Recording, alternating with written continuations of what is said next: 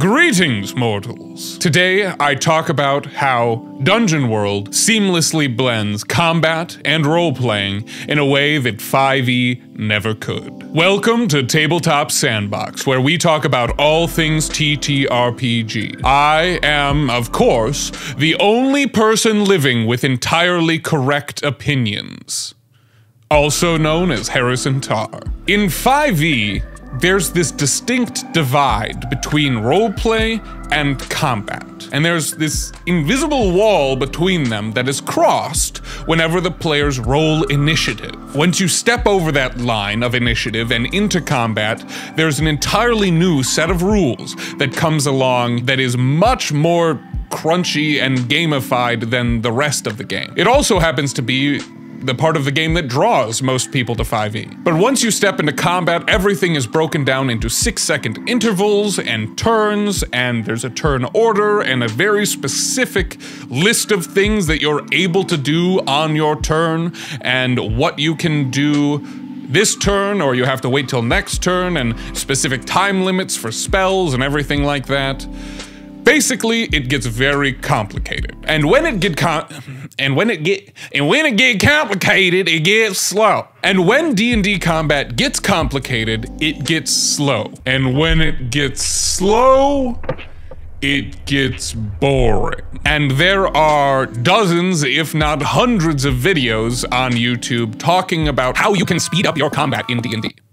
I'm here to propose to you a different option. Instead of, hacking apart the rules of combat or ignoring some rules or adding some more, to speed it up and make it more interesting, just play a game that's already figured it out. I'm talking about Dungeon World. Dungeon World solves this problem of slow and boring combat in two major ways. Firstly, it eliminates the not too difficult, but still time-consuming math of D&D 5e and makes all of the math very simple. Coincided with simple rules, things just flow much smoother, much more quickly in Dungeon World when it comes to combat. Secondly, and this is one of the principles of Dungeon World, in Dungeon World you start and end with the fiction. Mechanics are a way to facilitate fiction. The fiction is not facilitated by the mechanics, which is often how it works in D&D. So, a quick overview of how simple the math and mechanics of Dungeon World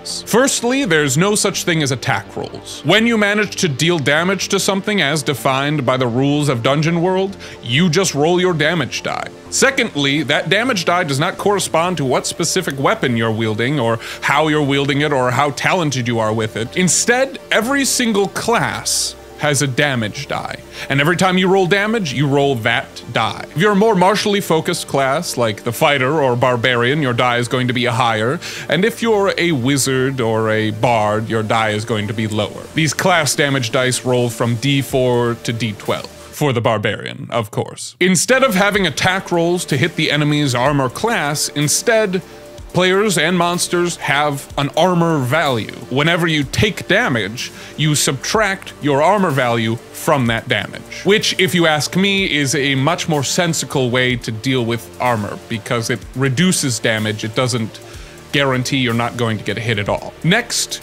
you have low HP in Dungeon World. Your HP is equal to your base constitution that comes with your class and your constitution score, which ranges from, I think, 7 or 8 to 18. So your average Dungeon World character is going to have under 20 hit points. This low HP value for PCs and for monsters make it so that, one, the math is simpler, and also combat is quicker, and every single time damage is rolled, it's more meaningful than when you have 10th level 5e characters with 3-digit hit points just going at each other for 2 hours of game time. This makes combat quick and brutal, and it also makes every single roll more meaningful. Another thing that does that is, as I said before, that in Dungeon World you're supposed to start and end with the fiction. The core mechanic of Dungeon World is moves. And basically how moves work is when a situation is triggered in the fiction, then you roll for it, and then interpreting that roll, the GM decides how it plays out.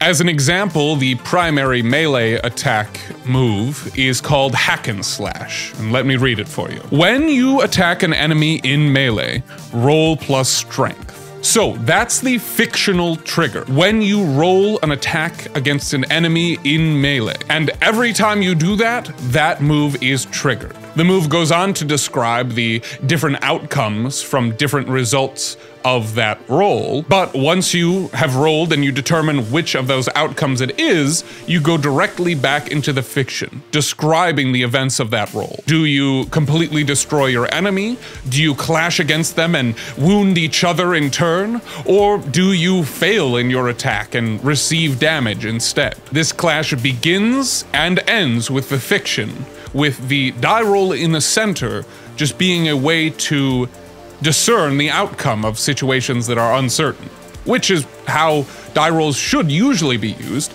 But in D&D, oftentimes you'll run into a situation where the player says, I roll insight, and then the DM tells them what they notice about the other person, or maybe they just say, you know this person is lying, and then the player decides what to do. And really, in that whole interaction, the fiction has not interacted with it at all, and that leads to poor immersion. Some people enjoy that type of game without much role-playing. I personally enjoy a much more dramatic and narrative-focused game. This idea of it being narrative-focused and dramatic also applies in combat, where there's no specific time limit for how long a round or a turn is. There's not any rounds, there's not initiative, and each player does something. It's less of a turn and more like shots in an action movie. I like to tell my players, imagine that each time you do something, it's like a shot of the heroes in the Avengers, and every time they do something, whether that be one big punch or firing a couple arrows or launching an entire barrage of explosives, that is their kind of shot, their turn. And that is usually encompassed by a single roll, and at the most, 2. Dungeon World eliminates your worries about using the action economy of your character to the best of your ability and learning how to play the game optimally, because there isn't an action economy, and there's not a limit for how much you can do things. Even the magic in this game, you don't have a set number of slots. You can lose access to spells, but that's only one of the options available to you as a player when your spellcaster rolls a partial success. In Dungeon World, combat is far less quantified and far more narrative. And with low HP and auto hits, it makes combat quick and brutal, but not necessarily deadly, because any move or any action really at all is perfectly viable in combat. There's no kind of optimal choice, though sometimes it does just make the most sense to clock the guy in front of you upside the head with a hammer. But unlike D&D, the peak optimization of using your character's abilities isn't really a major factor. It inspires more creativity than 5e, which inspires learning how to play the game to the best of your ability. Now again, I'm not entirely bad-mouthing D&D combat. I enjoy D&D and I enjoy the combat, but as we all know, according to these hundreds of videos on the internet, most people wish it ran a little bit smoother and was a bit quicker. But it's not necessarily because it takes so long that we have a problem with it.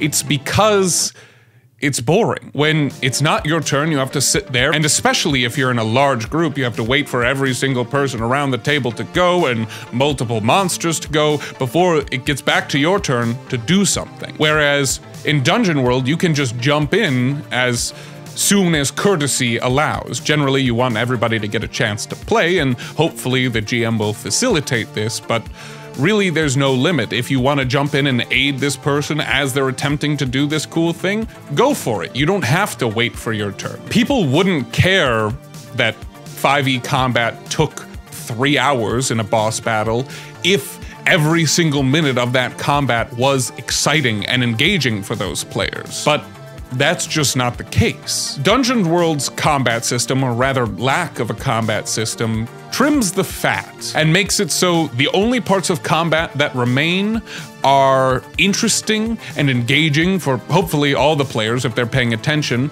and they don't take too long. In Dungeon World, combat is usually over quickly, and every single role and action within that combat meant something and was dramatic, which, as we all know, is one of my favorite things for my games to be. Subscribe for more enlightened observations and me looking into lesser-known games than D&D. And remember, only a Sith deals in absolutes. Good night, mortals.